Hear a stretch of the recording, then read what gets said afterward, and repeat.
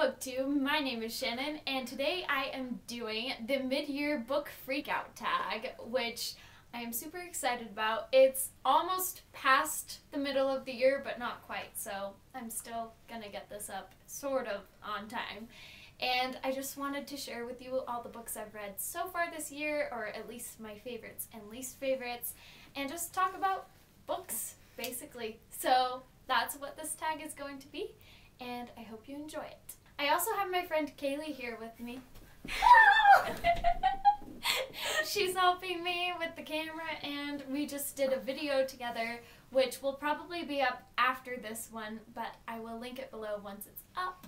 And we did each other's makeup, so if you're wondering how we got these looks, that's how, because we did each other's makeup, and you can see. That's fail dramatic. Yeah. Anyway, so yeah, but you didn't come here to hear about us doing each other's makeup, probably, to this video, so let's get on with the books. So the first question is, what is the best book that you've read in 2017 so far? And for this I chose Annie on My Mind by Nancy Garden, which is such a good book. It's phenomenal, and it was written in the 80s about this lesbian couple that is discovering that they are lesbian, and the book it deals with some deeper topics, but for the most part it's very happy and shows that lesbian couples can have a happy ending, and I just love it so much. And it was the first book about lesbians that I read, and it just will always have a special place in my heart, but it's definitely my favorite book that I've read so far this year. The next question is, what is the best sequel that you've read this year so far? And for me, that would have to be Clockwork Prince by Cassandra Clare. It's the second book in the Infernal Devices trilogy, which is kind of a prequel series to the Shadowhunters Chronicles, the Mortal Instruments. I can speak. Anyway, but I have absolutely been loving that series. I'm finally catching up. I'm trying to read the rest of them this summer so that I can read Lord of Shadows and not be spoiled by everyone else. So yeah, I absolutely loved Clockwork Prince. If you are looking for a book that is steampunk and that is set in London in the past, then you will definitely love it. It's just so great, and I just can't talk enough about the Mortal Instruments and all of those books that go with them. The next question is, what is a book that you haven't read yet that you really want to, that's a new release this year? And for this I've chosen The Upside of Unrequited by Becky Albertalli, and I read Simon versus the Homo Sapiens Agenda, which she also wrote in January, I think? Maybe later. No, it was definitely later. Anyway, I read that book in one sitting. It was so good, and I've heard such good things about this book, so I can't wait to get into it. It's about Molly, and she is terrified of unrequited love. She's terrified of falling in love with someone and not having it work out. So she's never really acted on any of her feelings towards people that she maybe likes. And there are two guys in this story that she may fancy in some way, and she's trying to overcome her fear of unrequited love and actually do something about her feelings. Next is the most anticipated release for the second half of 2017, and for this I've chosen Because You Love to Hate Me, which is a compilation of short stories about villains. I think I don't know if they're all in one universe of villains or just different stories, but it's a collaboration between authors and booktubers, and so many booktubers have worked with these authors to put these stories together, and I'm super excited about that new release. The next question is, what was your biggest disappointment of 2017 so far? And unfortunately, this has to be Lifeblood by Gina Showalter. I read First Life and quite enjoyed it. I didn't enjoy the whole thing, but for the most part, especially in the second half of the book, I was really on the edge of my seat and really enjoying it, and it made me super hyped to read the next book. But then I started reading Lifeblood, and I really didn't like it. Tenley was being very dependent on these male characters and wasn't doing anything for herself, and it was just driving me crazy. So I ended up not even finishing the book because it just was not up my alley. Next is Biggest Surprise, and for me that was Everything Everything by Nicola Yoon.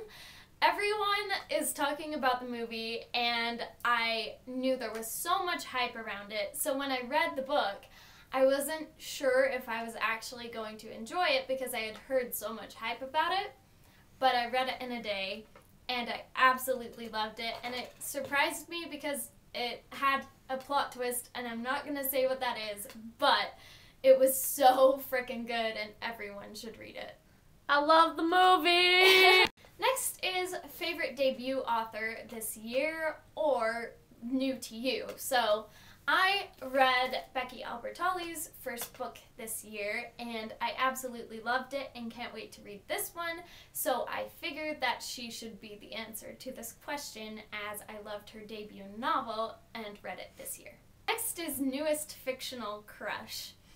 And I have a few. I constantly have fictional crushes, oh boy. But first I want to mention Isabel Lightwood from the Mortal Instruments series. She is just a badass, amazing girl. I just love her. And I also just have to shout out Geekerella as a book anyway, because it's amazing. But in Geekerella, Sage is an amazing character. I absolutely loved her. Kind of have a little bit of a crush on her as well. Next is newest favorite fictional character, and for me this has to be Annie from Annie on My Mind. She is just so much like me, and I identify with her more than I've ever identified with any other character, which just makes me so happy to find someone like that in literature. And of course I had to mention this book twice just because it is my love. I love it so much. Next is a book that made you cry, and for this I've chosen Pride and Prejudice by Jane Austen, because at the end it was so happy that I ended up like with tears just kind of like leaking out of my eyes because I couldn't help myself because it was so beautiful, and I love Pride and Prejudice so much. Next is a book that made you happy, and for this I have chosen Simon vs. the Homo Sapiens Agenda by Becky Albertalli. This is the third time I've mentioned her in this video, I realize, but I just really loved that book, and it's being made into a movie, and I'm so excited. And it follows Simon, who is a gay teen, and he is not out, he's closeted, and someone finds these emails between him and another guy that he's interested in. And so he has to end up like trading something, kind of, I don't want to give anything away, to this guy who finds the emails so that he won't out him. And it's just such a good book. I love it. Next we have favorite book to film adaptation this year, and I actually don't think I've seen any this year because I haven't seen Everything Everything yet. I am going to soon. I must.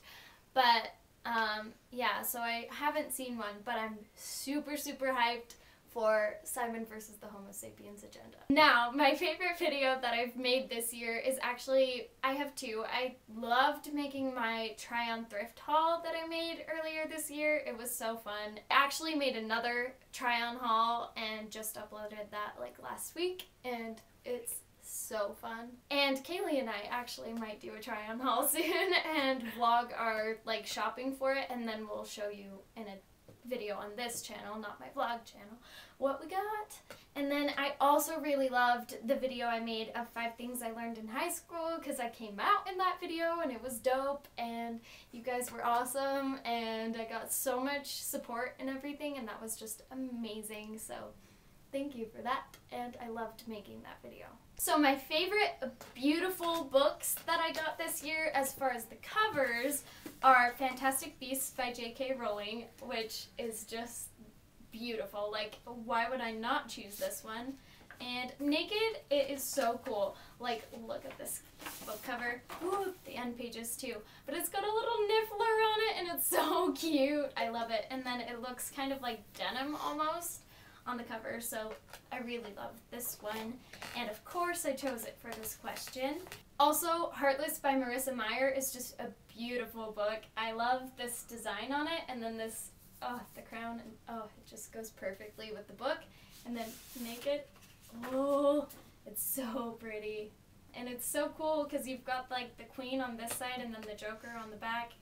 It's just 100%. Last, what are the books that you need to finish by the end of the year? And I have so many books that I need to finish. Like, seriously, so many. So I need to finish the Shadowhunter Chronicles, which I know everyone's like, seriously? I will catch up. I will. Then Always and Forever, Laura Jean.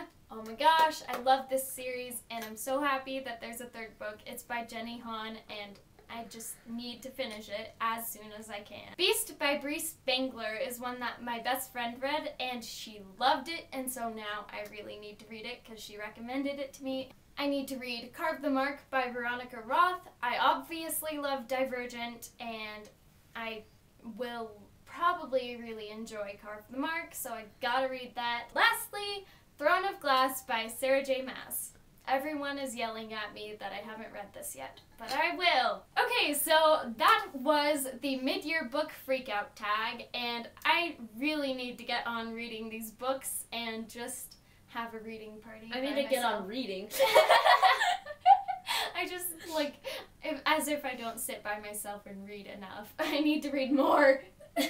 Anyway, I hope you enjoyed the video, and I will see you next week with another one. Bye!